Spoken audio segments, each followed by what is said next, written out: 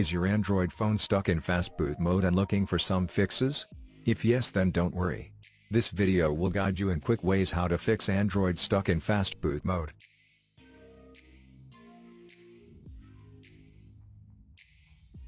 But before going to the fixes, don't forget to like, subscribe and click the bell icon to get the latest notifications.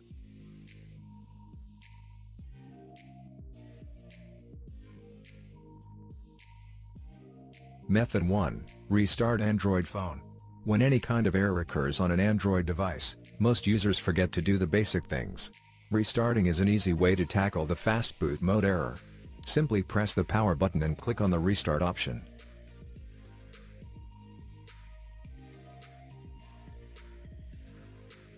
Method 2. Use the key trick. Using key trick is one of the best way to get rid of the error. In this, you have to use the hardware keys of your Android phone. Hold power button on device for 15 to 20 seconds. When 15 seconds is over, phone will reboot. Method 3. Allow phone battery to drain completely. Most phones comes with a non-removable battery. So, you don't have any option to remove it.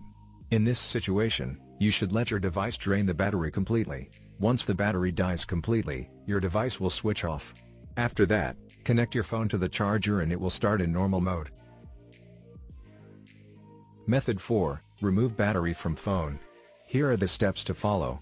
First, switch off your phone and remove the case. Now, pull the battery from your device and keep it aside. After some time, put the battery again and restart your phone.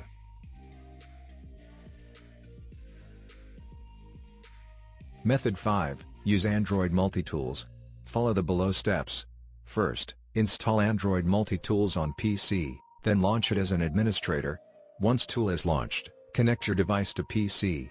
Now, some instructions will occur on, just follow step by step. Method 6. Exit Fastboot Mode. Follow the below steps. First, connect your Android device to a PC through a USB cable. Now, download and extract data from platform tools on a PC. Then, using File Explorer, open the extracted folder. Simply hold the Shift button, right-click anywhere and choose Open Command Window. Once the command prompt launches, type below mentioned command and click on Enter. Your device will be listed on it. After that, run command to reboot phone normally. Method 7. Use a professional repair tool. Step 1. Download and install Android Repair Tool. Step 2. Click Repair Now option to go ahead. Step 3. Select correct device info. Step 4. Next, download firmware package.